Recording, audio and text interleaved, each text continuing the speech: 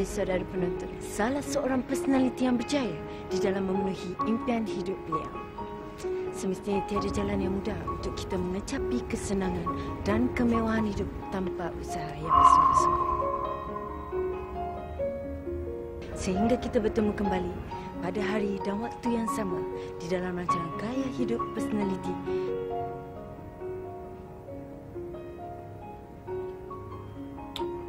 Saya, Irene Syada, mengucapkan salam ceria walau di mana anda berada.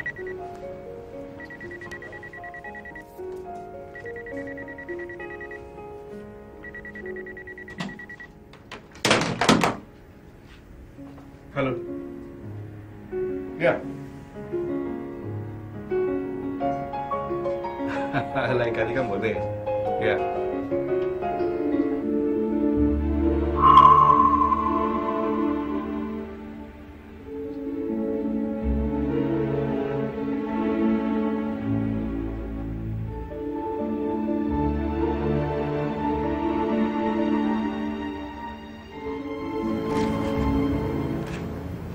Datuk? Datuk? Maafkan saya. Ya, hello, I call you back. Ya, okay. Datuk, I need you to sign here. Oh ya, di mana? Yeah, over here. Oh, sini ya. Penjualan saham 30%. Kalau Datuk Marwan tak setuju, saya sanggup menjualkannya kepada Tan Sri Jamil. Harap dapat sediakan dokumen yang lengkap untuk mencepatkan proses. Okey? Oh ya, masih boleh dipertimbangkan kalau Datuk Marwan ingin mengubah fikiran. Macam mana? Setuju ya? Okey. Kalau begitu kita jumpa lagi, Datuk. Tan Sri. Okey. Thank you. Okey, Cik Irene. I harap kita akan dapat menjadikan program ini. Ya, I'm looking forward for it. Terima kasih, Zai.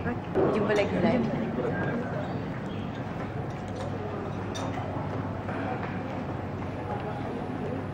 Oh, ya Allah. Oh, maafkan saya.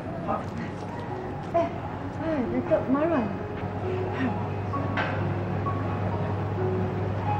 Datuk Marwan, tak nak you kenalkan I pada teman-teman you? Oh ya, why not?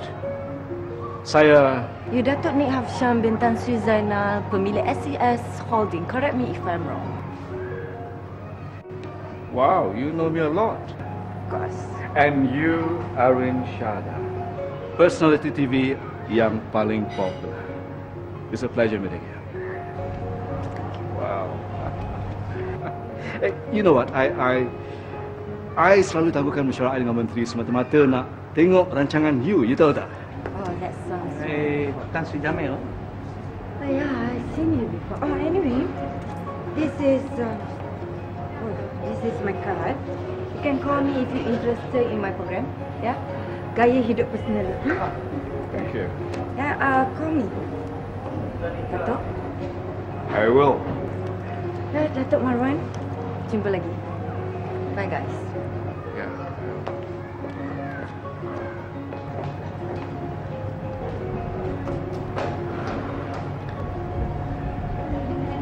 Not bad, huh? Looks like you're out of a job.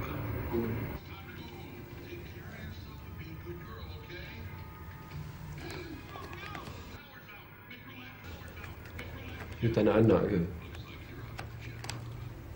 tak ada rezeki lagi. Ia pun tahu kan? I tak bersedia. Terima kasih.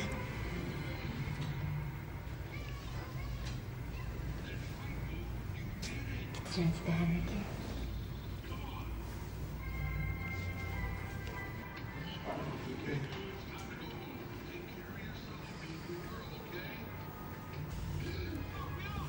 Ada 30.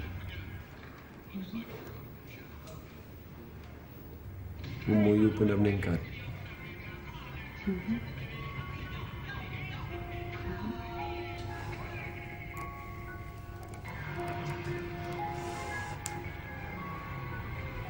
You tak terfikir Sampai bila kita nak berdua? Mak dengan ayah I dah bising.